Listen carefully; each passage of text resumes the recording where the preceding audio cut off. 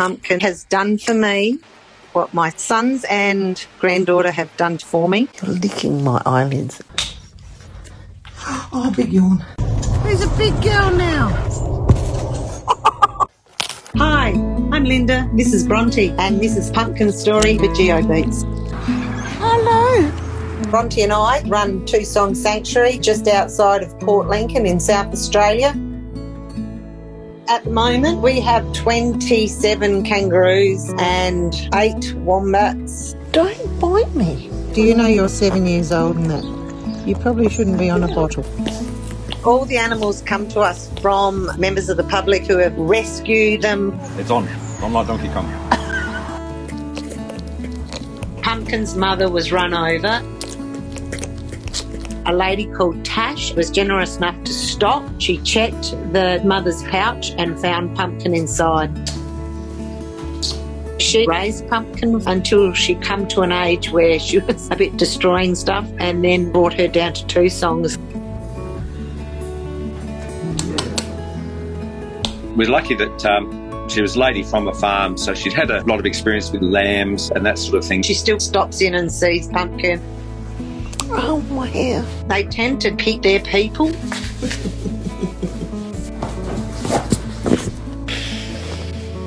She's really, really attached to me. Oh, well. Life goes on. Hello to you too, Wadu. We've got another wombat called Wadu who hates me and absolutely loves Bronte. Hey?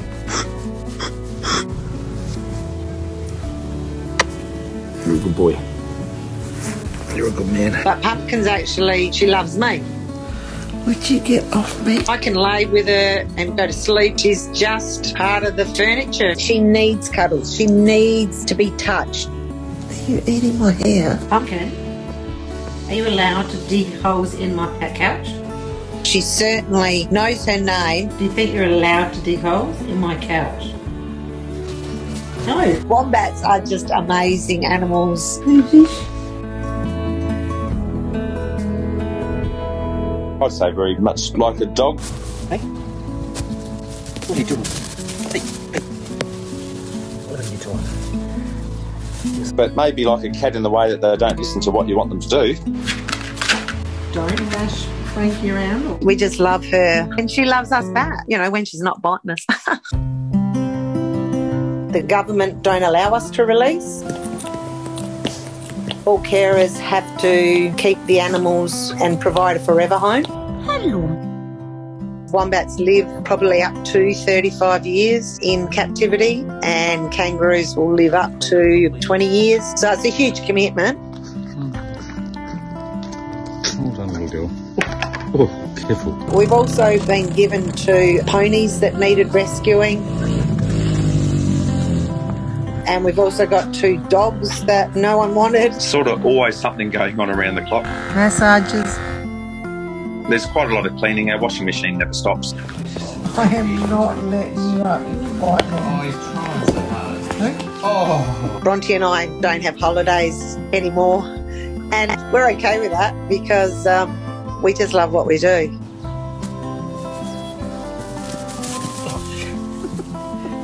It's a good match made in heaven.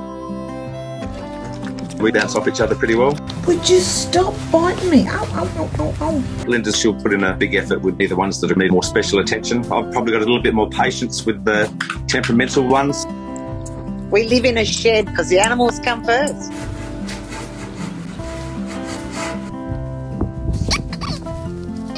We don't put them in a little cage. Each wombat enclosure costs approximately $10,000.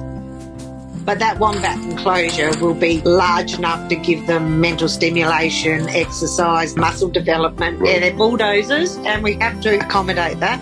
If our animals are happy, they don't bite us as much. They have no voice in this world that we live in. We all should be kind to people like this, little brats like that. Come on.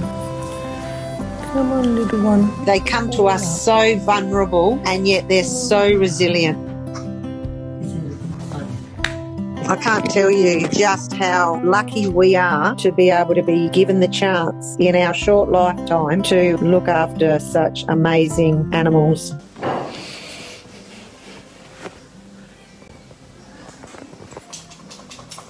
You're taking it a bit too far, Pumpkin.